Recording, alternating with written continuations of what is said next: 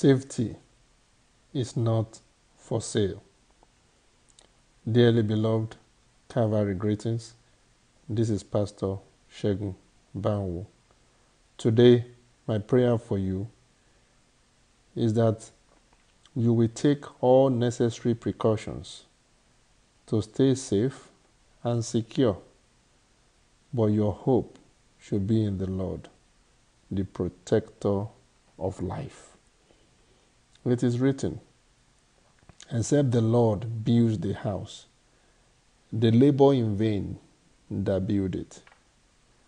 Except the Lord keeps the city, the watchman waketh but in vain.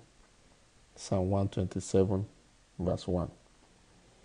My brother, my sister, live a modest and cautious lifestyle. Be grateful and generous to those who helped you to climb the ladder of life. Be kind to those in need. And of course, get security if necessary.